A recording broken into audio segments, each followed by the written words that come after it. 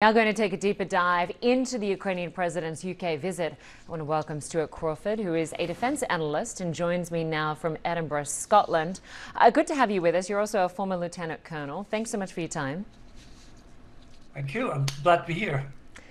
So I want to look at Zelensky's speech to begin with, because despite a war going on in his country right now, he did bring his typical sense of humour with him as he politely pushed for fighter jets. What was your assessment of that speech and that request? Well, I think that in many ways Zelensky is a bit of a hero in the UK for all his efforts in Ukraine during the war against Russia. And he was a very welcome guest. And he pressed all the right buttons. I mean, his visit is very significant. Met at the airport by our Prime Minister, Rishi Sunak, taken to Downing Street and then addressing both houses of Parliament, then meeting the King.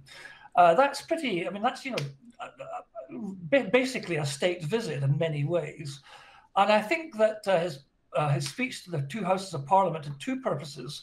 One was to thank the British people and the British government for their help so far, but secondly, to try and make sure that that support and help continues and that the British public and the British parliamentarians don't get war weary, as it were, and let this issue slip off the radar.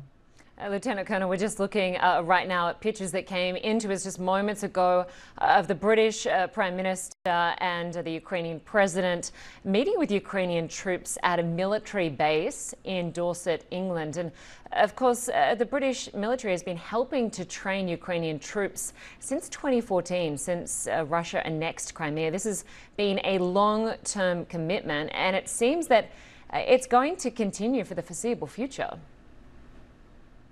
Yes, absolutely. I mean, the base of which you speak in Dorset is one that's well known to me, because that's where all tank training, armoured fighting vehicle training in the British Army takes place, and I've spent many months there. And that's where the Ukrainians are being trained on the use of Challenger 2 at the moment. Although we're only sending 14, it's seen as being a symbolic contribution to their struggle against Russia. But I think, the UK and the US and other NATO allies are in this for the long haul. And I think Zelensky's visit is very much trying to reinforce that this war is not going to be over next week or next month, but could last some considerable time. And then the support needs to continue until such times as it comes to its conclusion. It's interesting to note, Lieutenant Colonel, that only a week ago, Ukraine was promised military equipment that previously was considered taboo in terms of the German-made Leopard tanks, as well as the US Abrams tanks. Germany was reluctant, and it took much negotiation to get there. But pretty much almost as soon as that agreement happened, we saw the Ukrainian president lobbying for these fighter jets. It seems like there's always the next thing on the agenda to help change the way this war is going.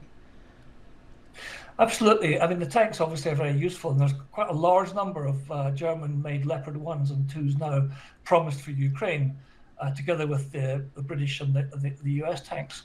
But in terms of taking offensive action to throw the Russian invaders out, there is a need for air superiority before large armoured formations can manoeuvre over the countryside.